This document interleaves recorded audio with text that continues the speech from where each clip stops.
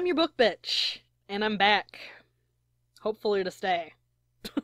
Okay, so I actually have a review that is supposed to be the next review. So I'm not gonna actually count this under the numbered reviews. I mean, I'll call this, what, 23.5? Or 0. Let's call this one review number 0. I'm your book bitch, and I'm back with another fucking book that has fucking pissed me straight the fuck off. Oh my god, you guys. Like, I wasn't expecting to read something for fun and be pissed off quite this badly. So, I am an Amazon Prime member, and part of Amazon Prime's thing is you get to choose at the beginning of each month, or during each month, between I think 6 different books that they've got up for like early reading or whatever, and you pick one of the books, and that book is yours for good after, you know, you've picked it. Well, this month I picked The Odds of Loving I can't even fucking say the stupid name of this shit. It's so fucking stupid! The Odds of Loving Grover Cleveland. It is legitimately terrible. Like, I don't even feel bad spoiling the review right now and telling you, this book sucks, don't fucking buy it. Don't waste your money on it. If you can get it for free, get something else for free.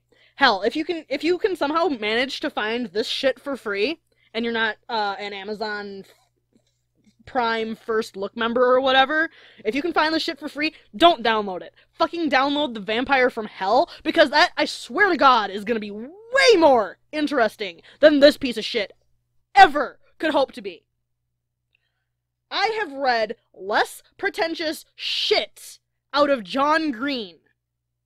I have read less pretentious shit out of authors that are trying to be up Orson Welles' ass. Hell, even in my most pretentious, I can't get this pretentious. And that is fucking saying something, because good lord, am I ever good at being pretentious. I can out John Green, and that's just a fucking fact. But, oh my fucking shit, like, I swear to flying fuck, I have never hated a book this much that I couldn't actually even fucking finish hate reading the damn thing.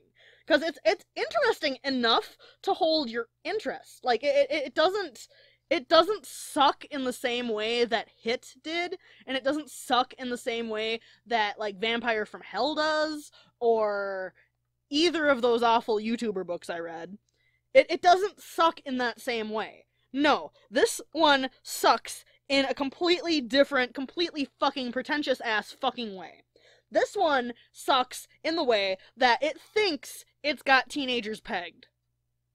It thinks it's doing this great work and that this author is fucking actually doing any kind of service to the people that deal with the mental illnesses and the issues that any of the children in this book have.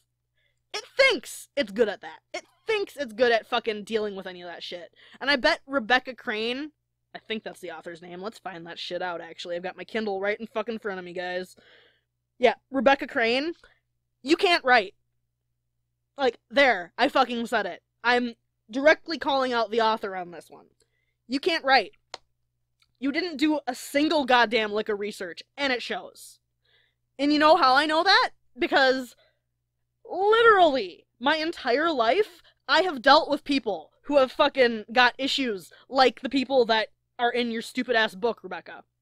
I have dealt with people my entire life that have those issues. I, myself, have a multitude of those fucking issues.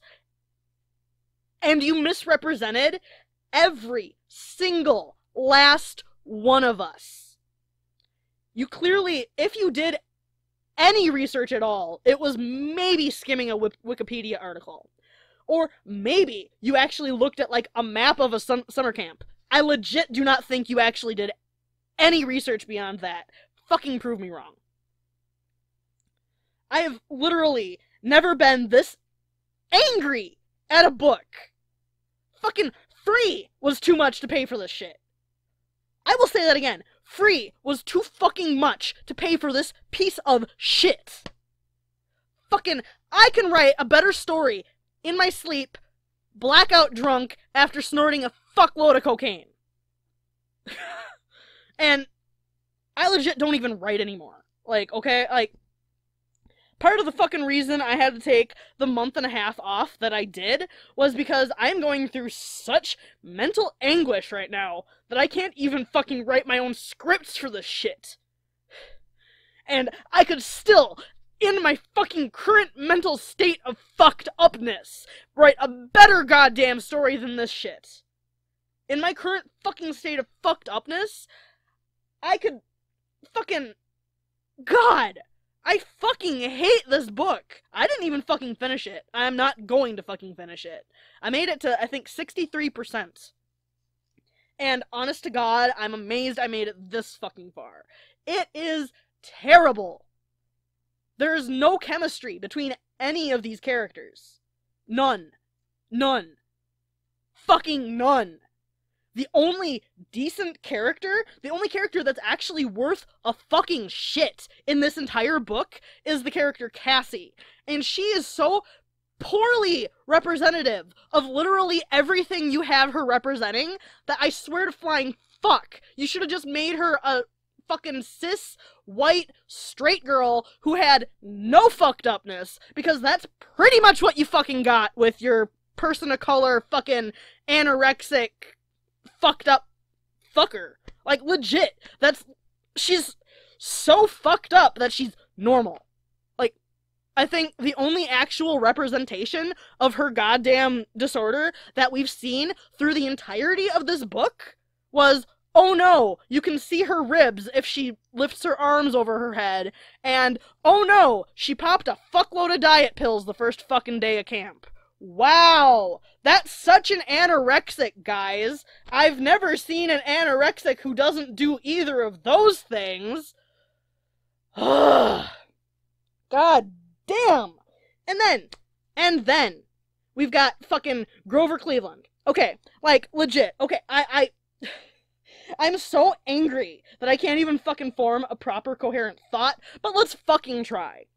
Grover Cleveland is the secondary main of this story, and he is the son of a guy with schizophrenia, who is apparently, like, obsessed with old presidents, particularly Grover Cleveland. So naturally, he has a son, he names him Grover Cleveland. Well, yeah, legitimately the most interesting thing about this fucking character is the fact that his dad supposedly has schizophrenia, which I can't actually say shit about because I only just finally got to a point in the book before I finally fucking rage quit where they actually talk at all about what the fucking schizophrenic father does. And you can't tell, but I did the air quotes schizophrenic because I doubt she actually fucking did any research on schizophrenia even. Like, good fucking lord. How do you get to this point where you think you can represent all this shit? You write it into a book. It goes through editors. It goes through a publisher. It goes through so goddamn many fucking checkpoints. And none of them fucking looked at it and said, you didn't do a single goddamn lick of research, did ya? How the fuck did this book get out? Like, legitimately. I've fucking went on Goodreads after I first started realizing what a pile of shit this is, and I was fucking flabbergasted. I've never seen that goddamn many, again, air quotes, legit reviews for a piece of shit like this that were fucking 3, 4, or 5 star. It took me 2.5 fucking pages of fucking reviews to actually hit a 2-star review. And, like, even that didn't sound legit. Again, air quotes. I honest to flying fuck do not believe any of those 5-star reviews are actually legit. And if they are, what the fuck other kind of shit are you fucking reading? Like, good God! Have some fucking respect for yourself. Fucking, I've read a lot of shit, particularly for this channel, but I have read a lot of shit in my life, and there is no way any of it, any of it would ever mean that this counts as a 5-star book. I have literally never hated a book quite so bad as I fucking hate this. And I actually almost fucking spite finished it just so I would actually have enough to talk about for this review. But no, I'm just gonna fucking harp about the parts that actually fucking pissed me off. Most notably, the pretension. Most notably, the forced fucking chemistry between Xander, spelt with a Z, spelt stupid, by the way. Fucking Xander, our main character, this bitch who gets called Z by literally everybody because everybody realizes how fucking stupid her name is. Fucking Xander and fucking Grover Cleveland's fucking chemistry is so fucking forced, it makes literally every other romance I've ever read seem natural as fuck. And I don't read enough romance to actually have read any romance that actually seemed natural as fuck. Like, the closest to natural, again, air quotes, that I've actually read in a goddamn book for teenagers was goddamn Twilight. Are you fucking kidding me, young adult authors? Please, read something other than what is fucking popular.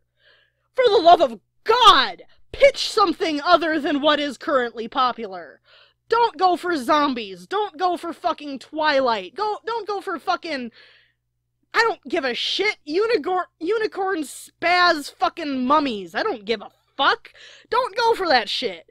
Fucking write something unique. And by unique, I don't mean drivel at a fucking summer camp. I mean actually come up with something fucking unique. If it takes actually like walking around your neighborhood eight or 9 times and seeing what your neighbors are all doing to actually get, you know, any semblance of an original fucking character in your head, do it! Because god damn, I cannot be the only one who is getting sick of this shit. I cannot be the only one who is getting sick and tired of reading the exact same fucking story over and over and over and over and over and over and over and over. It's fucking stupid. How is this our publishing, like, how is this our publishing industry? I understand they have to go with, like, what they think is gonna sell, but for fuck's sake, can we have a little respect for ourselves? Can we stop buying the same goddamn story over and over? Can we force them to put out something fucking new? Can we force them to give us something new? Please, instead of just sitting back and being like, okay, yeah, this is fine. This is great. I'll just read The Hunger Games rehashed and repackaged under another fucking name for like the 50th fucking time. I'll just, you know, reread goddamn Twilight under another fucking different repackaged goddamn name. I'll just reread the same goddamn story John Green's been writing by another author and another author and another author and another author who all think they're gonna be the next goddamn John Green. I'm so goddamn sick of it that I, honest to God, was considering not coming back to the goddamn book bitch. Because the repetition is killing me. But you know what? If it actually gets me to fucking emote like I just did, then goddamn it, the bitch is back, baby, and the bitch is gonna stay. If you are looking for a new book to read in December, buy literally anything other than The Odds of Loving Grover Cleveland. It is tripe. It is trash. It is literally, like, I would call it junk food for the brain, but I think that's insulting to junk food for the brain. I'm your book bitch, and I'll see you next week with an actual fucking review.